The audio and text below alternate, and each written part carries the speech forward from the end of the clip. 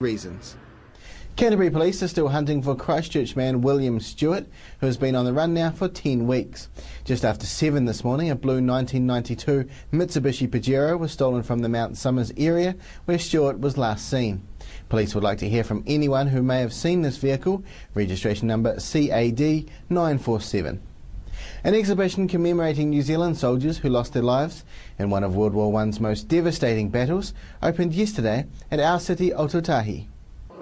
The delegation is here as part of a twin region arrangement with the Waimakariri district, and we're at the exhibition to commemorate the sacrifices made by New Zealanders. 12th of October was the worst military disaster ever for New Zealand Army. They lost 2,700 men, and less than 4 hours, more than 800 died the same day, 100 other died the day after. 2 days later, they were still on the battlefield, and even 2 days after those 2 days, 4 days later, the last man wounded was brought out of the front line. So it means a lot for New Zealand, and unfortunately that history is not known, not in Belgium and not in New Zealand. I think your real Anzac Day is 12th of October 1970. The exhibition aims to educate New Zealanders as well as Belgians about the conflict.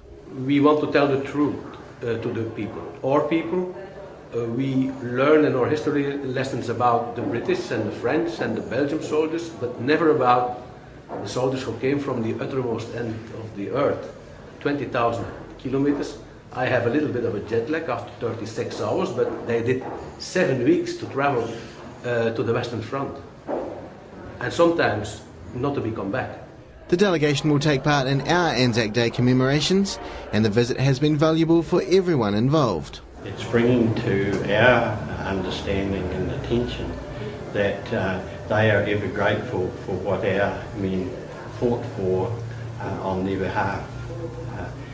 We of course have got no understanding really of having lived in a country invaded by a war and armies and fighting.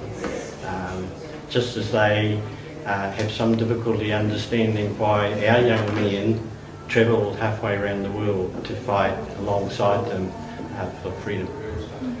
So it's been a great experience, and the relationship is growing ever and ever stronger. Passchendaele, the Belgians have not forgotten, is on at our city Otautahi until May the 30th.